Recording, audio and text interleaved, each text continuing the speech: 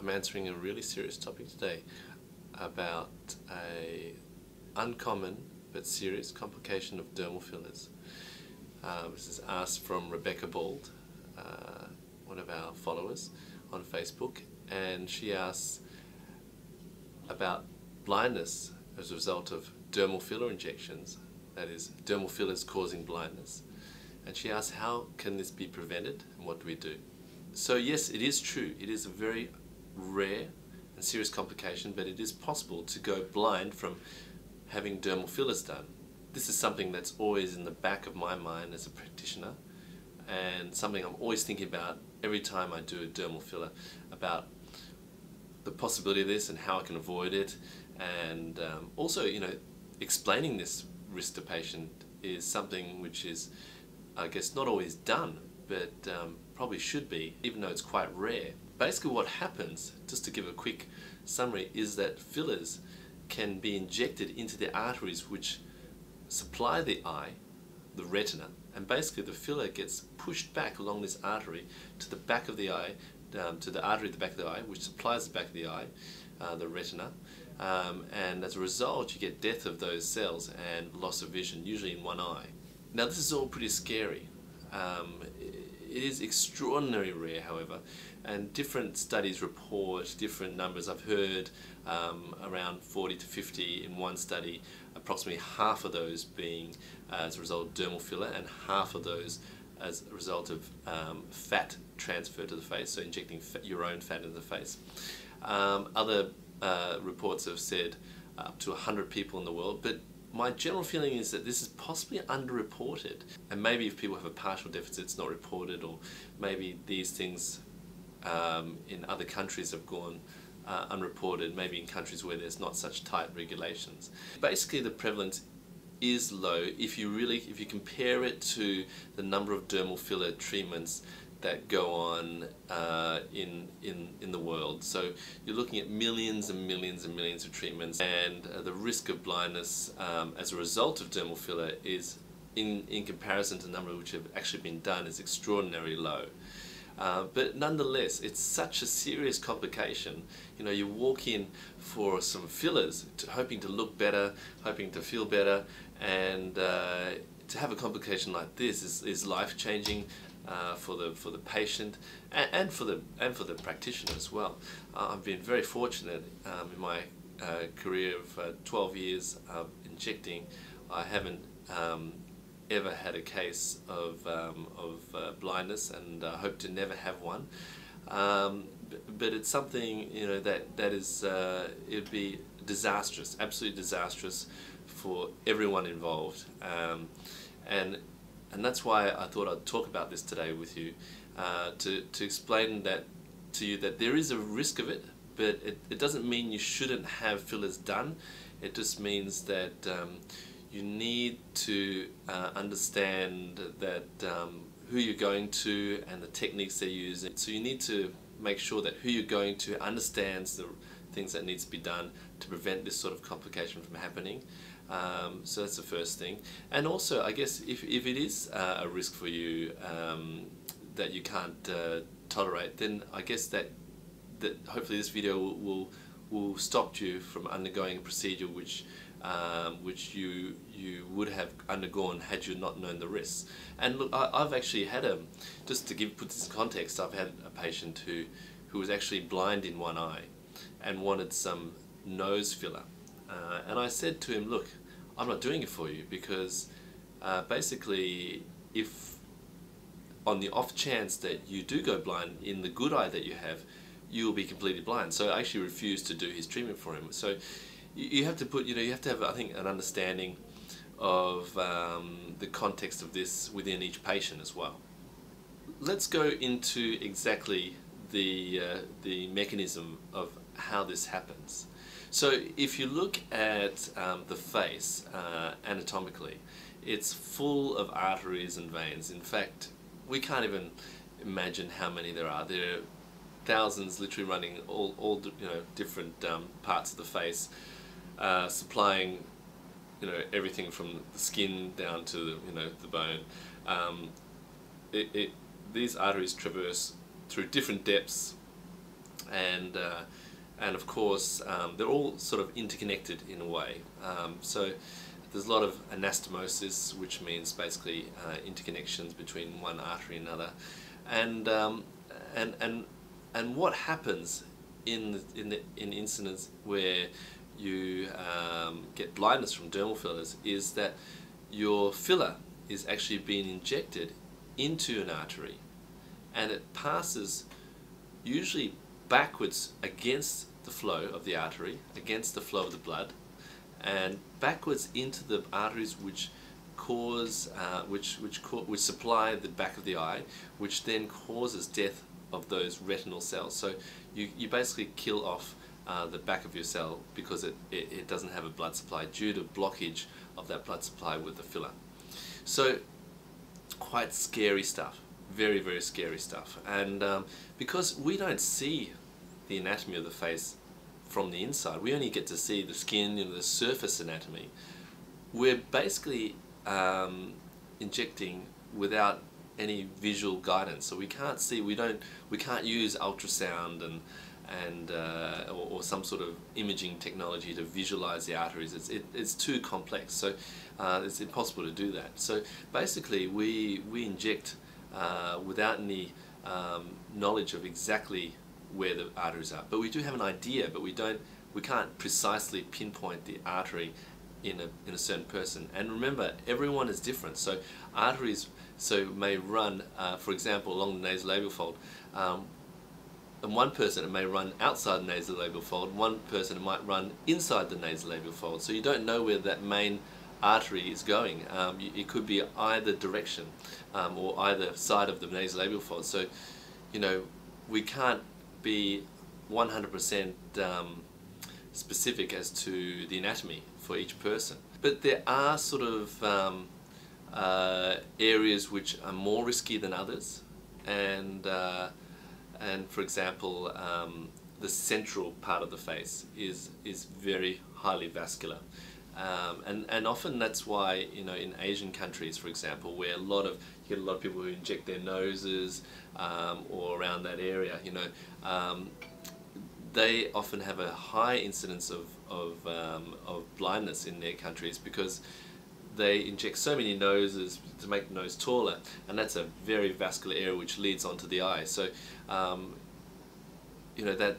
that is a risky area to inject, for example. As the more lateral we go, the less likely we have blood vessels that are associated with the eye area. So the more centrally we are, the more likely the risk. So the key risky areas would be the forehead, frown or glabella area, the nose, adjacent to the nose, the nasolabial folds. These are the key areas. The facial artery runs up from the heart, up the side of the face, along the side of the nose, through back to the back of the eye. So you get a lot of vascular supply, arterial supply through the central part of your face. So certainly if you're looking at having any part like those areas injected, forehead, glabella or frown, nose, nasolabial folds, then your risk is much higher. I mean, the ironic thing about this is that going back when we first started doing fillers, I'm talking about 10, 12 years ago, and fillers were generally they were in their infancy back then, or certainly not nowhere near as advanced they were now, the techniques anyway. And pretty much patients used to come in and always say, inject my nasolabial folds, and they still do say that nowadays, but we don't inject them as much because generally we direct them to other areas, because filling the nasolabial folds is not aesthetically an amazing place to fill. But back then we used to say, we used to be good doctors and listen to our patients and say, okay, we'll fill your nasolabial folds for you. Little did we know back then that that the nasolabial folds were actually one of the key areas for vascular complications, including blindness. But because it's such a vascular area. But we injected thousands, and we were very lucky to get away with no complications in this area in the history of doing this. Look at actually what's happened in the past 10 years. The knowledge and the and the awareness of these sort of complications have increased and increased. So it's interesting, you know, when we used to go back to just thinking of conferences, you know, cosmetic conferences that I used to attend many years ago, there was never any talk about this, and now in more recent years, conferences often have a whole half day or whole section associated with vascular complications, not just with blindness, but with complications of injecting filler into an artery. And yes, there are, just as a side point here, there are other possible vascular complications that you can get from injecting filler into an artery. For example, you can block off an area of skin, it's the blood supply to an area of skin, so that would cause death of the skin, which at worst could cause you to need some sort of surgery to put some new skin there, so put a skin graft there, for example. That would be also a very serious complication. And I think the incidence of that is actually a lot higher than the incidence of blindness as a result of dermal filler. Now we'll go on to the next part, which is how do you treat blindness as a result of dermal filler? I'm talking more about the immediate management. Now this might not be something necessarily as relevant to you as a patient, but it's interesting to know what the treatment is. And as practitioners, we have very little experience in this. I have no experience in treating blindness as a result of dermal filler because I've never had a case. But as a whole, because there's been so few cases, we really don't have a lot of experience with treating it. And the success of treating it, I believe, has been very low. So I'm not aware of many cases which actually have been treated successfully once the patient goes blind. But I have spoken to a few of my colleagues who are ophthalmologists, and one of the ophthalmologists I spoke to said that the first thing you should probably try to do is massage the eyeball to try and push that filler out of the circulation there. So that could be a possible initial first step. But really the key thing is to try and get rid of that filler in the artery at the back of the eye. So what you'd really want to do is use Hyalase or hyaluronidase, which is a filler dissolver. So we commonly use this filler dissolver for dissolving, say, things like lumps or bumps or excess filler. But this would be probably the #1 thing you could do to help avoid or help reverse blindness that has occurred. And you actually need to get the dissolver to the back of the eye. So this is where it gets a bit scary. So for the doctor involved, now interestingly, you know, I think very few doctors are actually trained in this technique. I mean, I did some anesthetics back before I did cosmetics, and this technique is actually used to get local anesthetic at the back of the eye before you have a cataract surgery. So it's the same technique, but instead of injecting local anesthetic, you can inject dissolving agent. So you can actually you'd have to get the needle and inject it right behind the eyeball. So you have to go just in the orbit there and go right behind the eyeball and inject the dissolver right behind there. So with the hope that the dissolver would pass through to the arteries that are blocked by the filler and then resolve the impending death of the retinal cells there. So that would be the treatment, the ultimate treatment for someone who goes blind. And that's it sounds absolutely crazy. You could imagine the scenario of someone having fillers done and then going blind, and then the doctor having to inject a needle right to the back of the eye. It's a bit like Pulp Fiction, that scene where, you know, they have to give the adrenaline straight to the heart. I mean, it would be absolutely terrifying, I think, for both parties. The treatment really is not something any of us will get to or have to be involved with, but probably more important for us to know about is the prevention. So how do we prevent, as a doctor, how do I prevent causing blindness with dermal fillers? And you've got to think about it. as painful as it is to think about, you know, the consequences, you have to sort of think about it in advance. It has to be in the back of your mind at all times when injecting dermal fillers. Now, I do explain, when I do inject risky areas, I do explain the risk to my patients of blindness, but you know, it's sometimes a touchy area to touch upon, and you know, you do have to put it in perspective for your patients. But I guess first thing would be to make sure your patients understand the risk, and you know, that gives them an opportunity to back out of that treatment, or to try something else, try other treatments or whatever. But so that's the first part. Now, second part of the prevention is the technique, really. So the technique that I use, or your doctor uses, for injecting the dermal fillers. Now, because the face is filled with arteries, you know, I wouldn't be surprised if we're actually injecting into arteries a small amount of filler now and then. I wouldn't be surprised if that was the case. But I think the amount we inject could possibly be too small to make any problems, or maybe you know, it just gets in there and nothing happens. So I think the first thing is to inject slowly.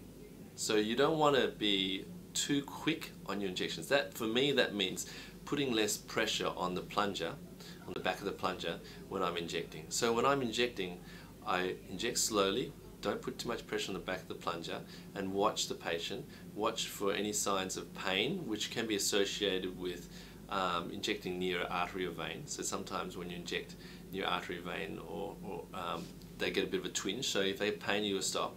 And injecting really slowly, and watching the patient, watching the skin, watching what happens as I inject. And I think that's really important.